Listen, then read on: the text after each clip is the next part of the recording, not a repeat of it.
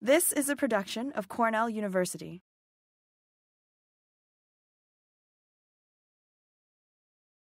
Okay, hi everyone.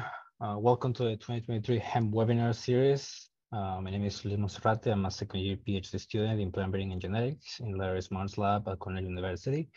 And once again, I'm accompanied by Tony Barraco, Cornell alum, who has assisted with this webinar series, as well as Gemma and Kim, who have provided this digital platform for us, a webinar series. Lastly, I just want to mention that this webinar series is a component of a larger project, which is the development of 8 educational modules that will be freely available on the Cornell Hemp website at the end of the webinar series.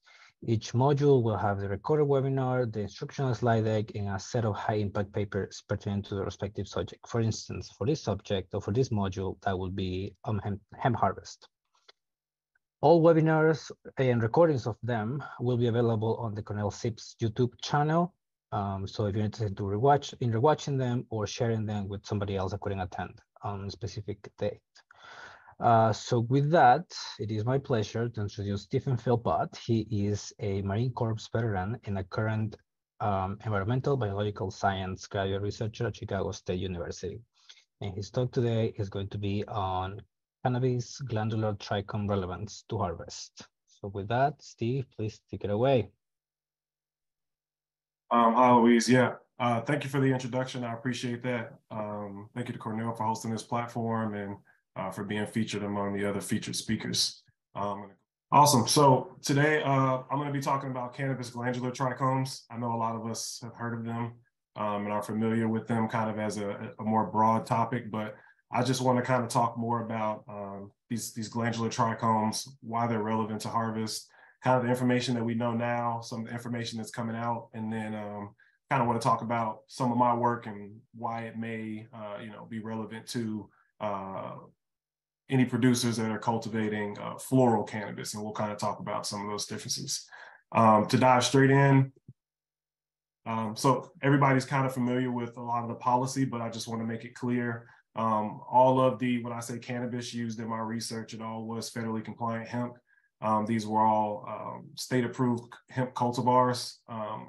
So one of the reasons that we kind of obviously had to use hemp is because of the DEA Schedule 1 status, and we do not have a license. So just want to make that clear. But I do kind of want to talk about some of the discrepancies because this is relevant to farmers that are looking to kind of learn more about harvesting. The DEA Schedule 1 status kind of changes a lot of our ability to do research on obviously hemp and drug type or above 0.3% THC cannabis marijuana. The research gridlock, as I call it, is kind of a contradiction that has kind of slowed down research for a while. The DEA has it scheduled saying that there's no current medical uses, but the FDA has already approved of multiple drugs. And when we go to policy, we hear a lot of times that more research is needed. So I hope that although this is about floral hemp, it can kind of be understood as more of an overall topic in floral cannabis as well. One of the reasons being is because this is, I took this from the USDA Plants Database Classification Report of 2021. And this was kind of how the classifications of hemp and marijuana are specified or classified on a more taxonomical basis. So you can see the genus, it says, Cannabis sativa L, it has this marijuana, but it also has hemp above that. And then as you move further down to these subspecies, you see there's Cannabis sativa L subspecies sativa, Cannabis sativa L subspecies indica. And I realized that this naming issue becomes difficult for farmers who are looking to find this kind of data that's specific to something that is more applicable to their end use. All that to say, two of the biggest issues when we hear things like sativa and indica, there are some vast assumptions that go along with this, and this is kind of what's relevant to harvest. I have experience working in a retail setting, and that's kind of what got me interested to really jump into the research. We would get cultivars with the same name, but the actual metabolite profile, which is what floral cannabis is typically sold for, it varied vastly every different time, batch to batch. And for people who are medical consumers, sometimes they would have different effects. So this was very important that we needed to look more into the consistency of the production of these metabolite profiles. Sometimes there would be little to no terpenes. Sometimes the cannabinoids themselves would be, vastly different. The reason I bring all that up is because a lot of the assumptions when you go to a retail setting, they're classified as a sativa or an indica. And I think most of us know at this point that those terms don't necessarily correlate to the metabolites that are responsible for the effects that these titles have claimed. So the reason that I say all this is because the inheritance principles, like the basic principles for genetics, that wasn't something that was published until 1865. And Carl Linnaeus and Jean-Baptiste Lamarck actually made these designations of indica and sativa way prior to that. So all that to say, these terms are being used incorrectly in retail settings when it comes to being able to describe the metabolites that the product is being sold for. So what are the big problems? Some of the biggest problems I'd say are a lack of federal best management practices. If you look up most common crops in your region, you can find some type of best management practices based on your soil makeup, based on your pH, based on kind of your little microclimate where you live. And with cannabis, it's very difficult because you don't find this information publicly, although there are more research projects obviously coming up with agronomic data for local farmers. And that's why we're doing things like this.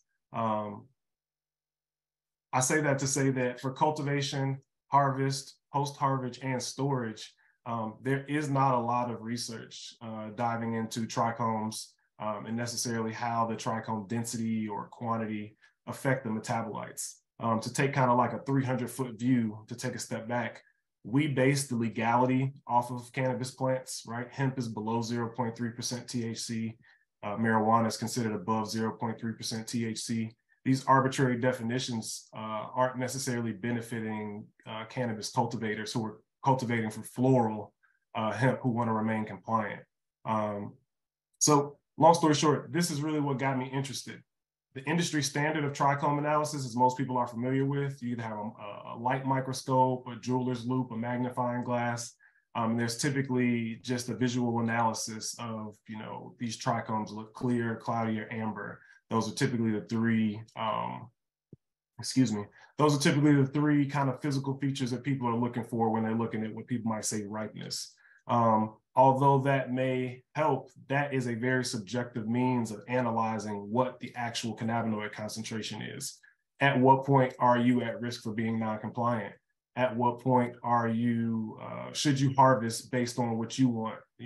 People say 70% cloud or 30% amber. These are all very subjective means of analysis, and kind of passing those on just makes it even more subjective. So long story short, I got very, very interested in trichomes and another means of analyzing them kind of on a deeper scale. The lack of insight into factors affecting secondary metabolite production, meaning pre and post-harvest. Again, we're looking at these trichomes kind of with the naked eye or with the magnifying glass, but that is a lot different than actually homogenizing that sample, mixing it with the solvent, running it through some type of chromatography machine and getting the cannabinoid concentrations.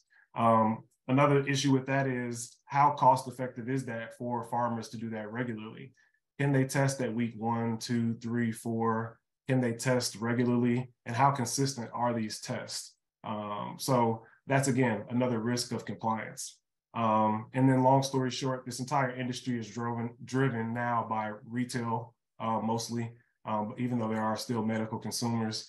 And the demand for quality products is kind of an issue right now, because if you look at a lot of farmers, they're struggling financially because there's a surplus in products, but the quality kind of across the board, across the nation, as we rapidly legalize, isn't keeping up with this kind of rapid mass production of cannabis. So that's all we're talking about, trichomes and how they relate to harvest. Very simple. Most people know the basic life cycles of cannabis. You have your seed, right? Seedling, or your clone if you decide to start with propagation. During this phase, the plant is spending most of its energy and resources, right, establishing its roots. During its vegetative stage, once you start seeing rapid and consistent growth and development of roots and shoots, You kind of have this vegetative growth going on, but flowering is kind of what I want to talk about today, because when we're talking about cannabis that's harvested for cannabinoid-rich or terpene-rich biomass, we're talking about harvesting flowers. That's also really important because a lot of policy kind of groups in fiber cannabis, grain cannabis, seed cannabis, and even non-flowering cannabis into the same group. And from what we know right in the literature is that this flowering stage is when these metabolites start producing and when we start seeing these trichomes that we're talking about. So this is one of my favorite images, and I want to kind of take a second to break it down. When we say we're looking at trichomes, we're talking about these epidermal growths. We're talking about what people would say makes cannabis look frosty or shimmery or shiny. There's these resin-filled glands that grow during flowering that provide protection to the outer layer of the plant. What's really, really interesting about these is that they rapidly increase in their growth and development during flowering, but we don't necessarily know how they exactly contribute to the cannabinoid concentrations that we're seeing in the test. It's a lot different to test, maybe something called keef, which is isolated trichomes, versus testing an entire, like picture A here, what we call an entire complete inflorescence, where there's stalks, there's leaves, there's flowers, and maybe not all of these pieces have the same coverage of trichomes. Meaning that they potentially have different metabolites, even in locations that are close to each other. Image B is one individual calyx underneath the light microscope. It's actually the bract that's covering the calyx. If you look at the very top, you can see these orange style that are protruding out that would catch pollen on a live plant if it was to be pollinated. Like most of us know, floral cannabis, we typically don't, right? We don't want it pollinated, so those seeds produce. We want those trichomes to continue producing secondary metabolites until whatever point the cultivator or farmer decides, hey, this is when I want to go ahead and harvest. Image C is what I've actually analyzed in my research. So most of the time when we do testing, it's we say we homogenize the sample, right? So we kind of take that sample A, with the leaves, with the stalks, and also with the calyx, and we would kind of crush it all together, and we would analyze that sample. What's really interesting is something that, is already in other research, is that the trichomes, the glandular trichomes, don't develop at the same density or quantity at every location. And if you look at image C, it's pretty easy to tell that. If you look at the red arrow, that's going to be your bract, so that's what's actually that protective specialized leaf that's covering that calyx. And then if you look in this really, really trichome dense area, and when we're talking about trichomes, you'll be able to notice them obviously because of these circular heads. They almost don't fit in. They look very intentionally built. But this section where the green arrow is pointing is covered in glandular trichomes, and that's going to be our calyx. And then if you look over to the right, the blue is actually the base of, again, that what you see is that orange stigma sticking out in that image B. And the image D is going to be zoomed in. This is really where I do a lot of my work so that I can look at the morphological differences between different trichomes. I'll start with this yellow arrow at the top on image D all the way to the right. That's going to be a non-glandular trichome. So these trichomes don't produce secondary metabolites. These trichomes are more of a physical barrier. Honestly, I like to think of them as if you ever see, they put the spikes on top of doorways sometimes, so birds don't just hang out there. I like to think of those non-glandular trichomes as these physical barriers. Whereas this red arrow, this blue arrow, and this green arrow, these are all glandular trichomes. And we're going to talk about the different types of glandular trichomes, some of the differences and things of that nature. But these trichomes are where the secondary metabolites are produced. And I really want to take a second so everybody, we all know this, but sometimes we rush past it. A lot of this floral or biomass material, when we're running tests, when we're actually analyzing for cannabinoid concentrations, we're not necessarily looking for that. Most of us, if you think about it, we're looking to quantify the metabolites that are produced and stored in the glandular heads of these glandular trichomes. The red arrow is going to be a stalked glandular trichome. The word before the glandular is usually what tells you where the position is or the morphology. So stalked glandular trichome is self-explanatory. There's a large stalk that actually raises the glandular head above the surface. You'll see sessile glandular trichomes, which can be similar or close to the same size as stalked glandular trichomes. The difference is that sessile actually means like resting.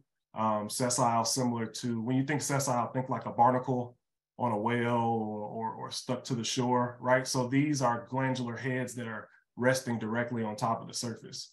And then the third type, and the lesser known and less researched type, is bulbous glandular trichomes, which is really, really small trichomes. Again, just to kind of go over what I just said, this is an image that has artificial coloring just to make it a little easier to process the differences. Again, if you look at this red arrow over here, you're going to have this style, again, which would catch pollen if you were breeding or open pollination to pollinate this female cannabis plant. You have your green arrow here, which is your non-glandular trichome, those physical barriers. Yellow being these short bulbous trichomes, and then this blue arrow, again, a sessile glandular trichome.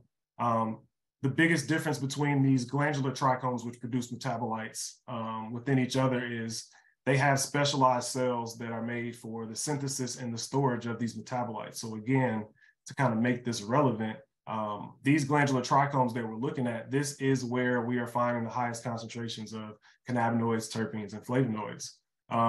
What's really interesting about the differences is the gland size is the first thing that you can obviously see. Sessile and stalked glandular trichomes can have similar sized head, while bulbous trichomes are much, much smaller. The actual cell count in the head of the gland, and then obviously whether it has a stalk or no stalk, just strictly applying to stalked glandular trichomes. One other interesting thing that's come out in research is that there is a monoterpene to sesquiterpene difference between sessile glandular trichomes and stalked glandular trichomes, with stalked glandular trichomes having a more monoterpene dominant profile and sessile glandular trichomes having a more sessile glandular or sessile sesquiterpene dominant profile. Again, what's really important before we kind of move into the research is the purpose of these trichomes is not to produce for you as a human. The purpose is for this living organism, which is a sexually mature female plant awaiting reproduction and pollination, to produce these molecules in response to their environment based on, combination of genetics, nutrients, and environment.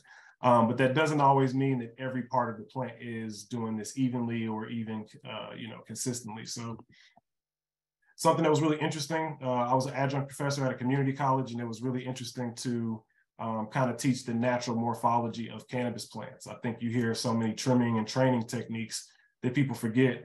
Cannabis kind of naturally grows like a Christmas tree, and not literally, but obviously it's wider at the bottom and then it's more narrow at the top, focusing most of its energy at the top or apical meristem where a circle is. Dr. Bernstein said something really awesome last week, and I'm glad she kind of said it, and I want to preface that, is that she said a tomato plant, all the tomatoes are kind of going to get chopped up and put in a salad. So at one point, you harvest when you harvest. But I was curious on cannabis plants, how different could these trichomes be affecting possibly the CBDA concentration within the same plant, but just at different locations. So that was kind of the basis of some of my work. So I'm just going to take you all through kind of where I am in my work so far. And then you all can ask any questions at the end.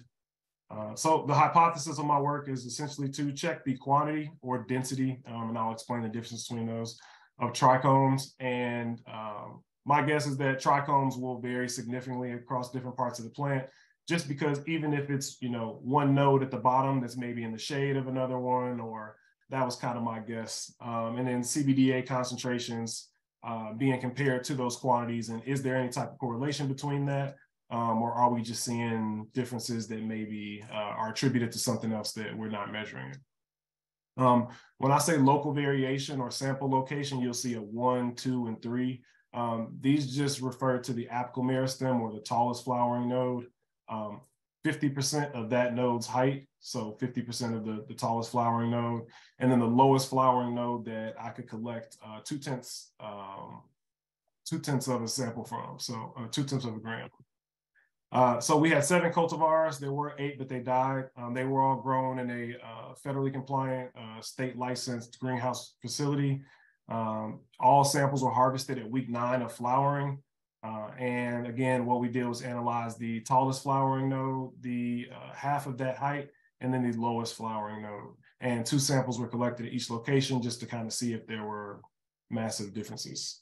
The cultivars were intentionally anonymized. The reason that I did this is because for people who maybe don't understand the processing or the extraction, I don't want to either have my research manipulated or misrepresent maybe the trichome density of these different cultivars, because again, grown in different environments, it could show, you know, a totally different expression of metabolites, trichome density, things of that nature. So the research layout was on-site floral cluster analysis. So as soon as I showed up and actually measured and marked this top, middle, and bottom of this plant, I went ahead and ran cannabinoid analysis. I'll talk about that in a second. I also collected samples from each location, took them back to the laboratory immediately, and dissected the floral clusters, looking for one individual calyx kind of at the most distal part of the branch of that node that I collected. Those individual calyces were fixed to a brass stud and imaged under SEM. There were 2 different fixation methods that we used, so methanol-ethanol fixation, as well as liquid nitrogen, just to kind of compare, and I'll talk about why we did that.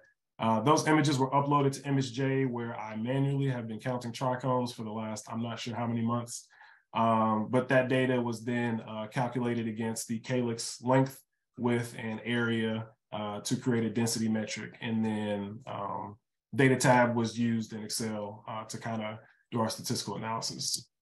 We are still working, but I do kind of want to run you all through where we are in the research. So my 3 main aims, the first one again, to compare methanol-ethanol fixation to liquid nitrogen. The reason behind this is methanol-ethanol is a more traditional plant fixative method. The issue with this is anybody who kind of knows how they make made old medicine or how they make what's called tinctures. As soon as I heard methanol-ethanol, I was like, oh, I think that's gonna cause that's an extraction essentially.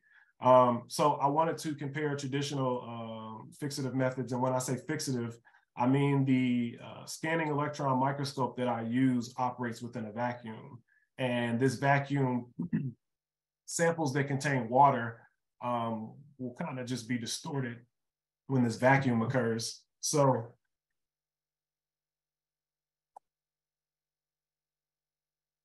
prior to actually imaging in the SEM, the samples either need to be dehydrated or fixed or something that'll keep them stable and safe so they can be imaged inside the machine. Aim 2 was to use cryo-SEM to image individually dissected calyx.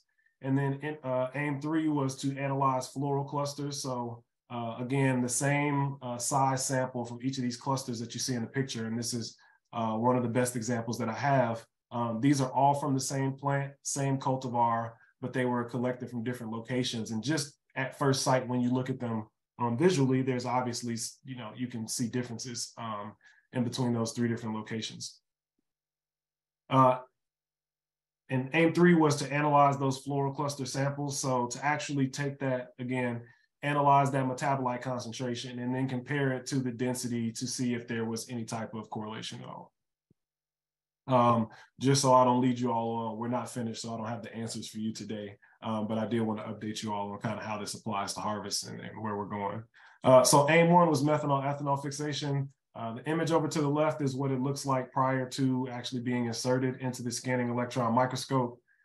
This was soaked in methanol for 10 minutes, switched back to ethanol, and then back to methanol one time.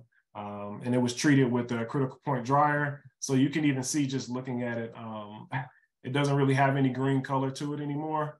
But it is, again, the most common and traditional way to image plant samples in a scanning electron microscope. The other method that we prepared was using liquid nitrogen. So you can see I have my liquid nitrogen tank here. This is a cold resistant bowl, which we pour the liquid nitrogen directly into. A leaf or plant sample is fixed to a brass stud, and then we actually dip it in that liquid nitrogen. It equilibrates bubbles as the sample is cooling. And then once it actually stops bubbling, that was just kind of our consistent, we take it out of the liquid nitrogen once it stops bubbling. There's kind of a really quick time limit after that where you have to drop this brass piece into the silver holding piece and insert it into the electron microscope. This leaf, I don't want anybody to think I'm being fake. This leaf is not a cannabis leaf.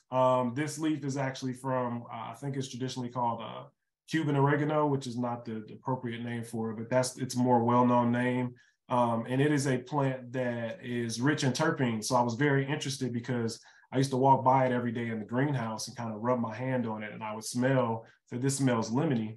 And I got very interested talking to my thesis advisor. I said, hey, you know, if there's terpenes being produced in this other plant, maybe instead of wasting hemp samples while I'm still trying to learn these methods, I can use another plant and really test out and see how well this method works to use liquid nitrogen to image. So this is actually the image of that. If you see this video over here to the left. So this is the surface of what I just showed you. And this is what it would look like under an electron microscope, essentially. Taking that and increasing that resolution and that magnification all the way down to the surface. Whenever I'm doing this work, I always wonder, you know, where Dr. Seuss got a lot of his ideas from. And I say that jokingly, but something that's really interesting is, sorry, I wanted to pause that. Something that's really interesting is if you look at the uniformity under here, it almost looks like it's built in a very specific way. So that's why I got curious about density and the actual count and why there are differences. Why are there bulbous trichomes right here? And why is there a stalked trichome right next to it?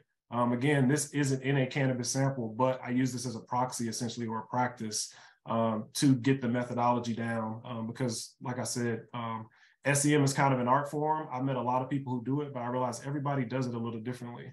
And I found out that this methodology worked really well for some of the images that I was trying to take. Liquid nitrogen versus methanol, ethanol. So these two images, the image over to the left is going to be the liquid nitrogen sample that was prepared from a cannabis plant. And the image to the right is going to be methanol, ethanol prepared image.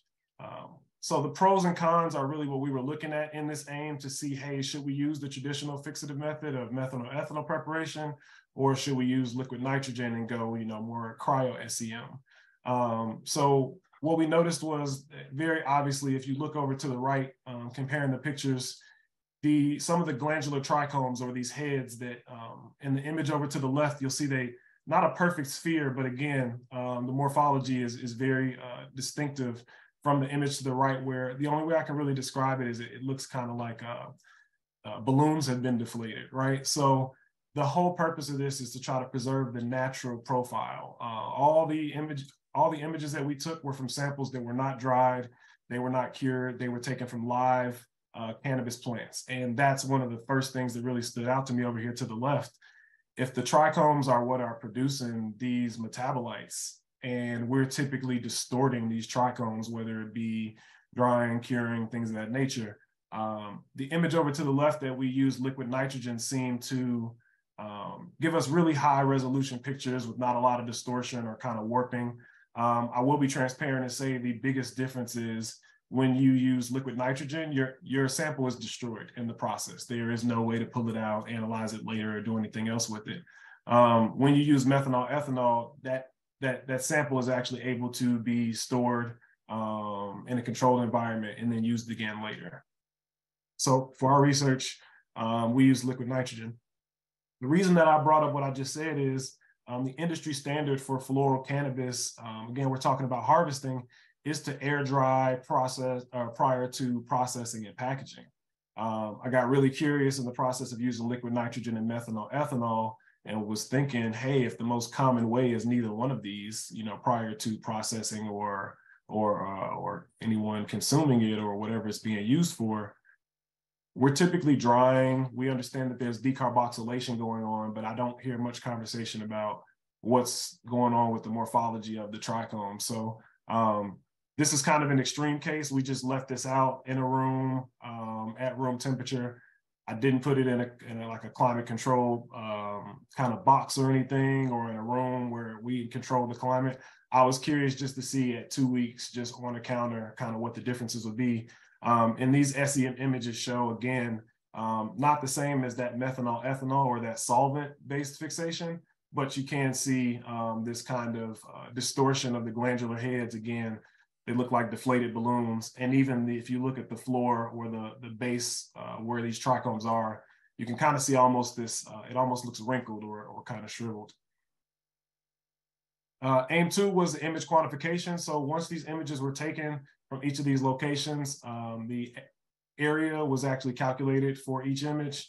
If you look at this image on the bottom, we actually use the scale bar in image J to set the ratio, so that the scale bar in the bottom right-hand corner of the image is set, where is it? On the bottom right at 500 micrometers, that we were actually able to relate that to a pixel ratio. So that way we were able to analyze not only the glandular count, but the calyx length, width, and the density, which we used area, like the image in the upper left-hand corner, to calculate. Excuse me. Also for sample analysis for the glandular trichome count, I left some of these undone. I know somebody's going to say it doesn't look like they've all been counted. Once you count all of these and you circle each one manually, it becomes a very dense picture to look at, and you can't really see what's underneath. So you can see there's still some bulbous glandular trichomes that are visible kind of in the middle of that picture. But each of those red dots represents a glandular trichome that I manually went ahead and counted using ImageJ software. And then aim 3, kind of, comparing a lot of these differences. And there's a ton of different variables that I share. We're really, really close to being finished, but I don't want to share prematurely. But looking at this picture in the upper left-hand corner, again, this is the same thing. If you look from, I believe, let's see, left to right, each of these rows represent a different cultivar and samples collected from, again, the apical meristem, 50% of that apical meristem height, and then the lowest flowering node. 0.2 of a gram of each kind of floral cluster or inflorescence was homogenized and combined with 30 milliliters of methanol, agitated for 5 to 8 minutes, and then 4 milliliters of the sample was injected into the Light Lab 3 portable chromatography device. And that is how we calculated the CBDA concentration live as soon as we remove these floral clusters. One thing I want to give a disclaimer for, I don't want anyone to be upset at me. I don't want anybody to think that I am boosting my CBDA numbers. I actually did this on purpose because this is one of the biggest questions in the industry is when we see tests, when we see the cannabinoid concentrations, the terpene concentration, what is being represented there? So I got really interested in looking at calyx. That was the primary basis. I didn't want leaves and I didn't want stems. Because I was imaging isolated calyx with all those other parts removed, I decided to isolate and only test the cannabinoid concentration of calyx, since these are where the highest density of glandular trichomes are resting. So this image right here, again, shows 0.2 of a gram of the same sample from the same plant on the same branch. And you can kind of make the assumption, right, from what most of us know, that these two samples tested differently. And it's because, again, if some of these leaves and some of these stems have a lower trichome density, you would expect that the concentration of metabolites would be lower. So this is just a kind of profile, cannabinoid profile of once you run your actual test using the Light Lab. So these were actually put into my Excel sheet and compared to trichome density based on each location. This is just a quick picture to kind of give you an idea of what it's like. So this picture all the way to the left is going to be the calyx isolated from the top of the plant. This is the middle of the plant in the middle, and then the bottom of the plant all the way to the right. So again, they were measured for width, length, area, trichome density, and then the floral cluster that they were sampled from was analyzed for CBDA concentration. These are all the total metrics of analysis. Once I finish this research and go ahead and defend my thesis and make it public. But I did want people to know that all the cultivars from the same location, the trichome density of each cultivar. So again, trichome density of, say, plant A at location 1, 2, and 3, which would mean the same plant at the top, in the middle, and the bottom. Those were compared, as well as the CBDA concentrations. And some of the other variables that we're looking at is calyx width versus length. Does that have anything to do? Is there a difference between the top of the plant and the bottom of the plant in other locations, as well as area, glandular trichome count, and just kind of comparing all these different variables. Just really quickly, again, I don't want to spoil everything. I do still have to present this research to my thesis committee, but the average glandular trichome count was something, again, one of the first things that we actually got when we counted. So the bar on the left of each sample will be the apical meristem, location 1, 2 follows as the middle, and then 3 being the lower. These were the count of glandular trichomes. I did not separate glandular stalked from sessile glandular from bulbous, because as the density increases, it becomes very difficult to even see the bulbous glandular trichomes. And B, I wanted to make sure that we were actually including all trichomes that contributed to some type of metabolite concentration, regardless of what little way, shape, or form it may be. So these are just our counts. In my mind, we like to think that the plant is produced evenly, that it ripens evenly, that these trichomes are going to be the highest at the top, moderate amount in the middle, and the lowest at the bottom. But that's not the case. In fact, it was highly variable. One of the things I have to remember in research is that it's always great if you find something, but more often than not, you won't find anything. And you use that research to kind of build more research from that. So average CBDA concentrations, again, these are typically higher than what you would normally see. That is because all the stems, all the non-glandular, all the floral parts that don't contain a high density of glandular cannabinoids were removed, and these are just the calyx. So from each location, you'll see, if you look at plant sample A, it's kind of what people would typically expect, highest at the top, moderate in the middle, big drop at the bottom. But there are some differences between different cultivars, and sample F was pretty interesting because the CBDA concentration didn't vary much at all from the top and middle and the bottom.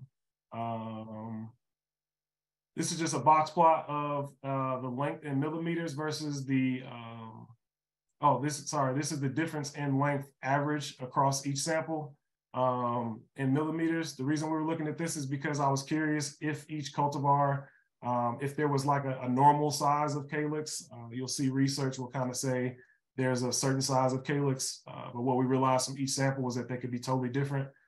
G was kind of our outlier. But again, there's still more data to contribute to this. So preliminary conclusions kind of from this aim, and to make it applicable for harvest, why did we do all this talk about glandular trichomes? First, the results revealed that trichomes are very sensitive and delicate, and exposing them to methanol ethanol can dissolve them, which makes kind of the imaging after that not representative of a natural living cannabis plant's trichomes.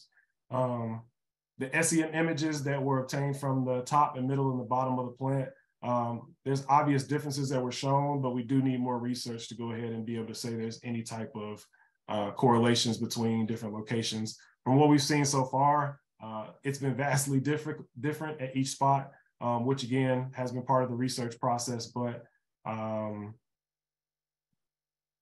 the summary of these results, and to make it applicable to a farmer or anyone who's cultivating, there's so many factors that go into trichomes. I had to take a step back afterwards and consider what else might be at play if we're looking at the same plant, which is the same genetics. This isn't a clone, this is the exact same plant. So where is this variability coming into play if we're using the same testing device, the same methods, the same solvents? Where could this variability kind of come into play? And these are kind of some of the things for farmers to think about. The genetic potential, right? What kind of mother plant is it? Where are you getting your genetics from? Are you going to be pollinating that plant to get seed, or are you taking clones from that plant? The seed stage, we have to think about environments and nutrients along with the genetics from that mother plant. So is there some type of epigenetic effect on trichomes where possibly the environment is affecting this expression of different metabolites, even in very subtle ways on the same plant? And then to consider that, we're really looking at this glandular trichome production in floral cannabis. in these sexually mature female cannabis plants only once they are unpollinated and they continue to swell and increase their cannabinoid concentrations.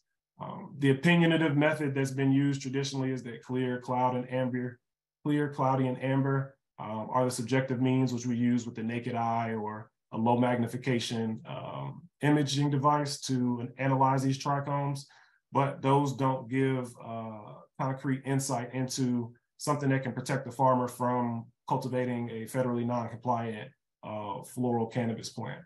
Also to take into consideration that trichomes are not only sensitive afterwards, but they're sensitive on the plant as well. So pre-harvest and post-harvest, the environment that it's exposed to, whether it's a dry room, whether it's in an airtight device, whether it's exposed to humidity, all these things can affect the cannabinoid concentration and essentially make it look like you have a different metabolite profile prior to you harvesting and analyzing just with your naked eye, and then you analyzing that sample 2 or 3 weeks after it has sit in a certain environment. And again, we saw that trichome degradation when with the air dried samples. And then compound analysis. When we're saying CBDA concentration, what material is represented in the sample is being tested? Kind of those two images that I showed. Are we looking strictly at the most dense parts? Are we looking at the kind of whole inflorescence? And that kind of, that's a long rabbit hole to talk about in compliance and testing and things of that nature. And then is the post-harvest environment affecting these trichomes and the secondary metabolite quality? We know about decarboxylation, but we don't often talk about the actual quality of the trichomes post-harvest. I'd like to thank my advisor, Dr. Ghana. I'd like to thank my committee, Dr. Maselli and Dr. Earhart. Thank you to the core facilities at Chicago State University for keeping that electron microscope working during all these hot summers and power outage and different difficulties. And then thank you to Orange Photonics for allowing me to use the Light Lab 3 portable cannabis analyzer for field sampling. And thank you to Cornell University for having me as a featured speaker for this webinar series. Well, you're very welcome. That was a great presentation, Steve. Thank you so much. Thank you, thank you. Let me see. So let's, there's 3 Q&A. Have you tried using an environmental scanning electron microscope? They allow viewing of living materials. UIUC has one in their microscopy facility if you want to try. I have not. I would love to try. I've learned a lot about kind of the differences in electron microscopes, and that was one of the things that we didn't have access to. But yes, that is kind of the path that we're trying to start this conversation.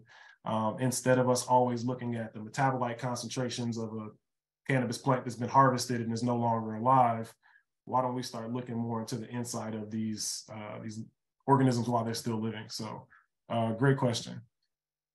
Did you see any structural variations in trichome samples collected from different locations and environment between the genotypes?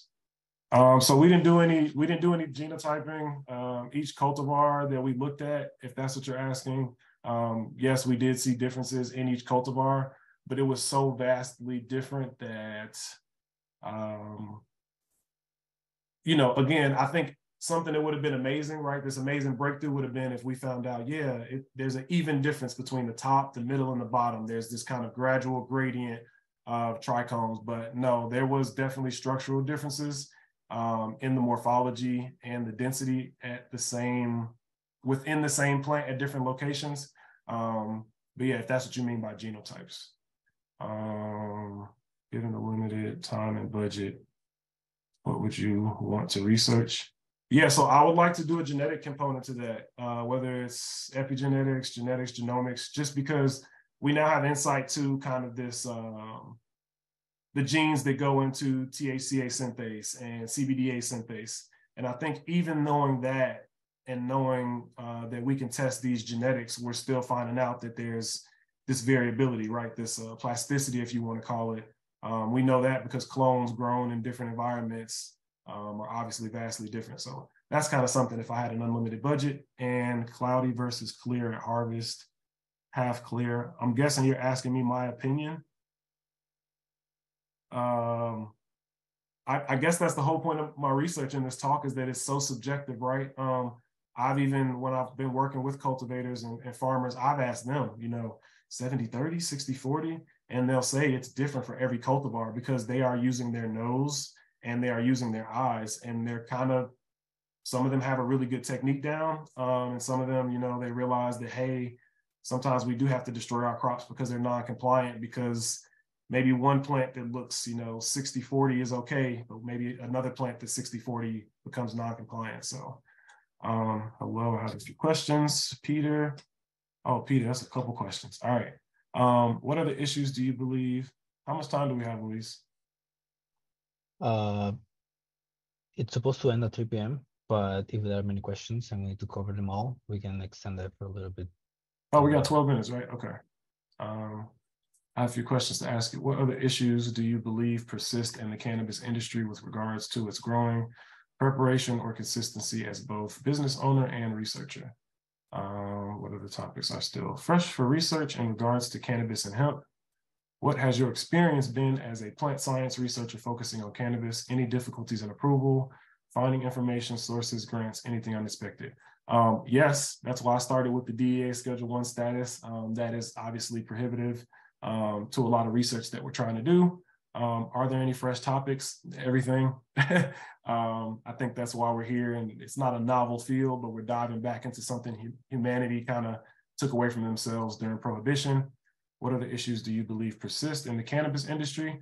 I think that as each state begins to legalize, I think if you go immediately to indoor cultivation and mass production, you take away this kind of environmental parameters that have been used to get us to the kind of genetics that we have now, these local microclimates, appellations, terroir, if you will, that have the effect on how these plants are cultivated. So I think one thing is to consider, these environments and how much they do affect cannabis plants. And like I tell people, Florida and California both grow oranges, but they grow them for particularly different reasons. So I think we'll get more into a regionality, more microclimates, maybe an heirloom, hopefully, kind of overhanging that covers those kind of quote unquote legacy farmers, if you will.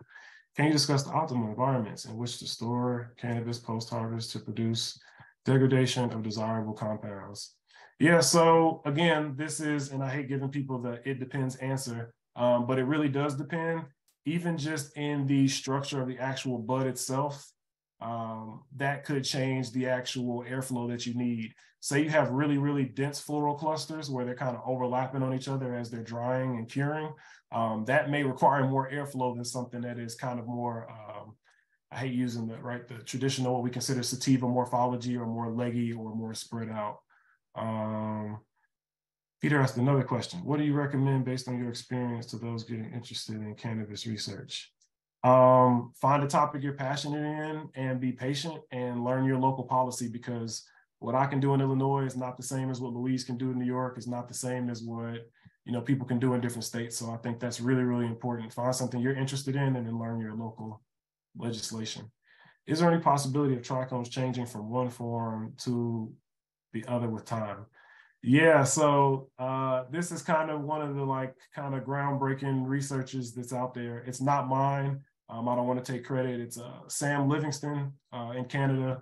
He actually had a project where he compared sessile glandular trichomes to stalked glandular trichomes, and in checking the actual transcriptome, because they have different metabolites that they're producing. One is more sesquiterpene, one is more monoterpene. Well, the transcriptome isn't different. They don't seem like they're any different, but they are producing different metabolites. So the thought process is that possibly sessile glandular trichomes would be precursors to stalked glandular trichomes, which makes a lot of sense.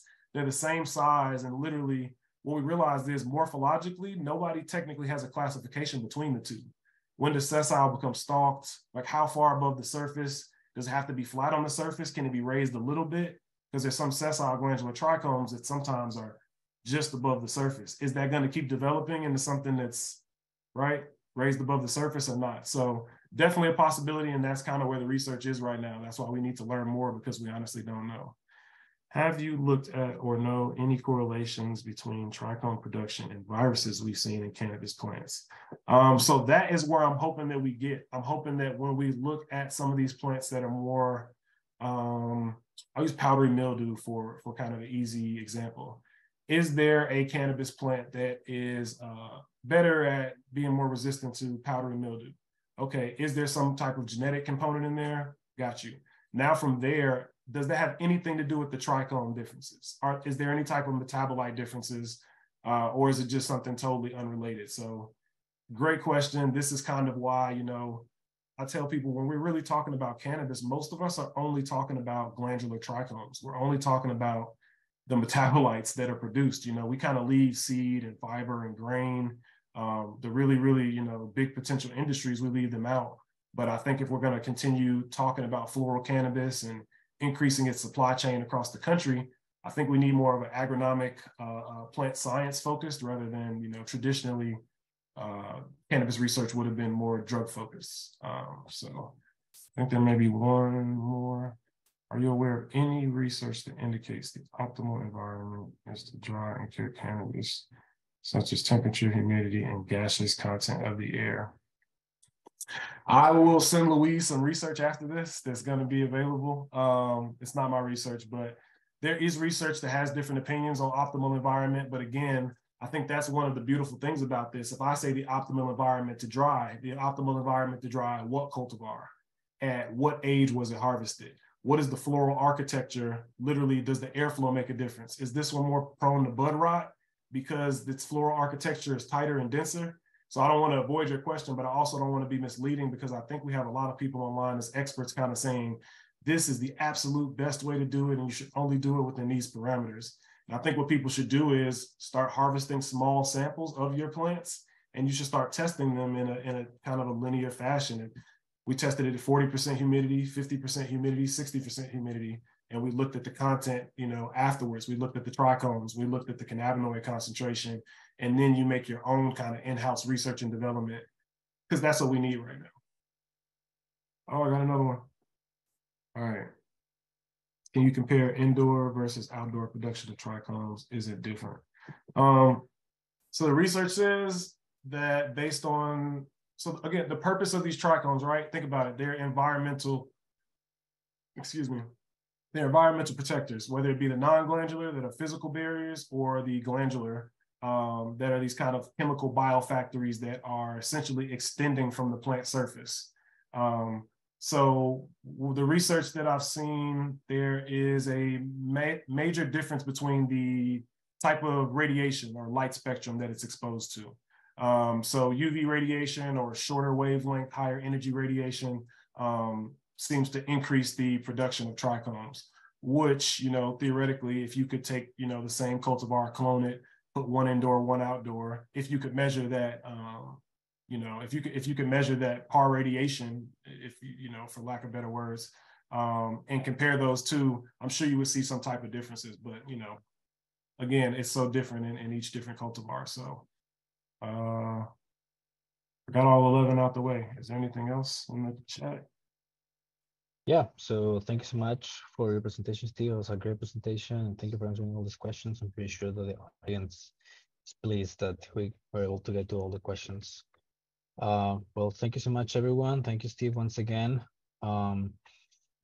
Please join us next in 2 weeks, actually, for our last webinar. It will be on May 3rd, and this will be focused on hemp processing, extraction, and testing by Jamila Lamalfa Donaldson from Aberystwyth University, I believe. That's how you pronounce it. So, yeah, thank you so much.